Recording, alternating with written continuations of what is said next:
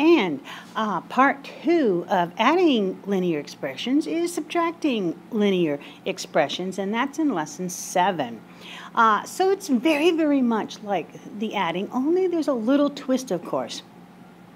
And so number 1 problem is on page 404, and we're looking at this group. It's called 6x plus 3 minus this whole group, 2x plus 2. And so we're going to line up the like terms, and we can put 2x plus 2. But this here, this is very cautionary, so pay attention to that.